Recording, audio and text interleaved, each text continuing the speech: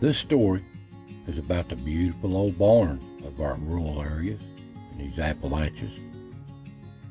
A lot of people took these for granted. I know I did growing up. You've seen them everywhere. Some of these were 3 stories high, and they are really good landscapes back in the day.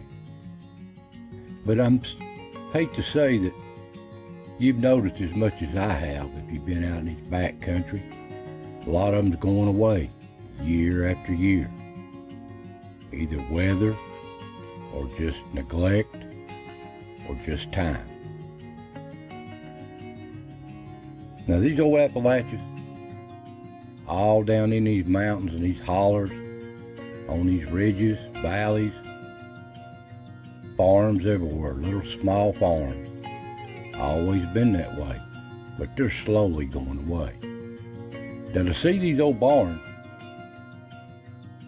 back off the back country, you can't get on these main roads. This is where life still goes on. And you see stuff like this. These old barns are still here. People try their best to take care of them. Some of them are over 100, 150 years old. And it's a lot of keep on these old barns. The storm and the weather and time takes its toll on them. But they're still around.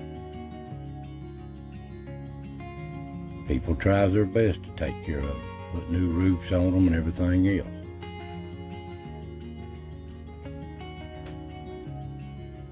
This is a livelihood for a lot of people back in the day. This was their life, and it still is in a lot of places. Here's an old dairy farm. They used to be littered all over the countryside. Little dairy farms. Now, only the big corporate dairy farms have them. They're all gone, the mom and pops like this. Everybody milked their cows, sold their milk.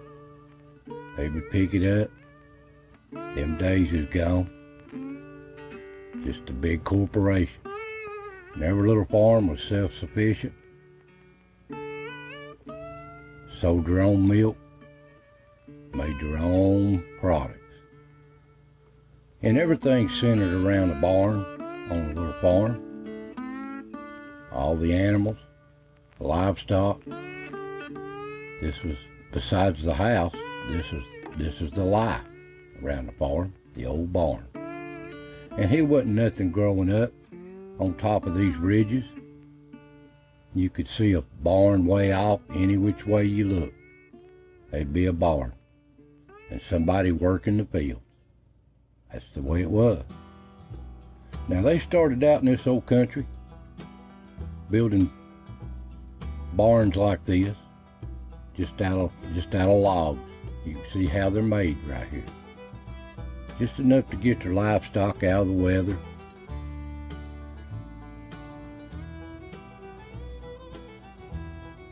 Beautiful old barns. This is in the Great Smoky Mountains here, Roaring Forks. You can see how they made them. And they didn't have no tin in them days. They split their own shingles out of oak. They called them shakes.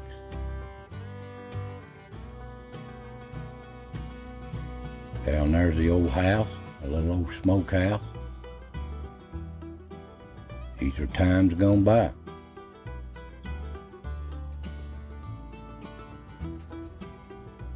And in places like this in the Great Smoky Mountains, this is a cage cove. They made some strange barns, but they were efficient. You could pull stuff right up out of the weather here. And back in them days, when they started building these barns, they'd just drag off their land, cut down the logs and drag them out, and build them a barn with them.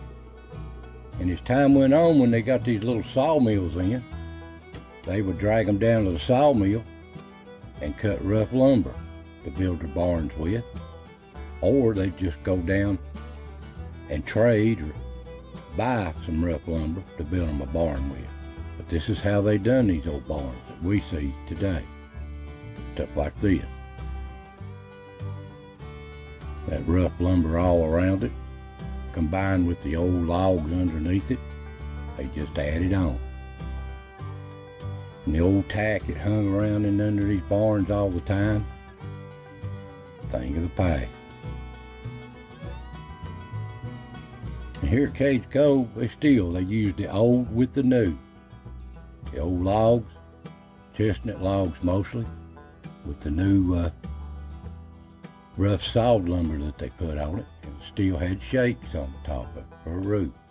But we know most of our barns growing up in these old mountains like this. Out in the rural areas, this is Hancock County. And then tin come into existence. They started putting tin on these barns. This is what we see all our time growing up in these mountains. Old barns. Here's an old barn, just an old farm, thing of the past. See the old logs combined with the new rough sawed lumber. That's where they had a little old taking hay up. Thing of the past. Old wagon. That is old. That's before the old tractor come into existence. This is their workhorse wagon, their truck of the day. The old dairy farms here.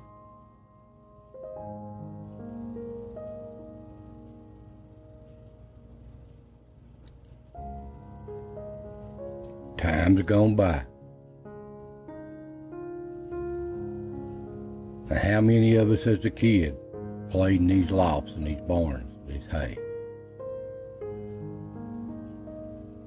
The old rough lumber. And you see stuff like this around the old farms, especially these old farms that's not being used no more, generation after generation. Stuff just sitting and rusting away. Here's an old field cutting machine to cut hay with. How many hours has been put on that? Old museum pieces now.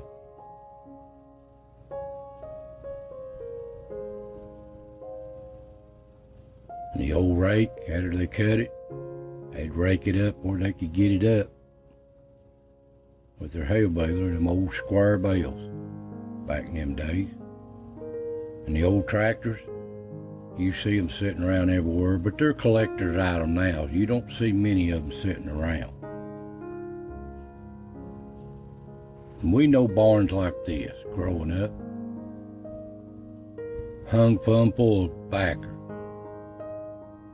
And on the back roads, you see stuff like this all the time. I always seen that everywhere you went. And stuff like this on these old barns. Time's gone by. But nowadays, the old barns, as they go away, it's cheaper because of the price of lumber and everything. They build metal buildings like this. So you see these in the landscape. But me, these are beautiful buildings now, these metal barns. But I guess I'm old school. I just like an old wooden barn. Just me.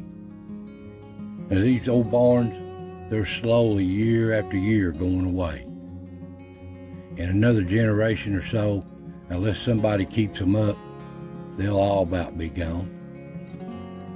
But they're still here, and people still use them. So, there you go on the old barns. There are countless around this old country. So I want to thank you for watching. Take care, God bless, and I'll see you next time.